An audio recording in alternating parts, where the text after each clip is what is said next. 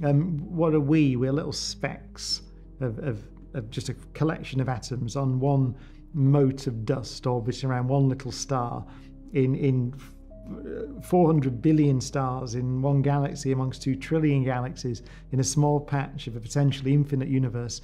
So clearly it is true. We are physically insignificant.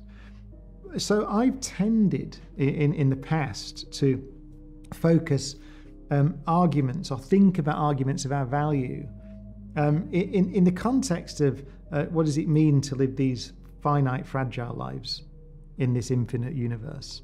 And I can make a strong argument, and have many times, that notwithstanding our physical insignificance, we may be remarkably valuable, because the number of civilizations on the average in a particular galaxy, any given galaxy, might be less than one on the average.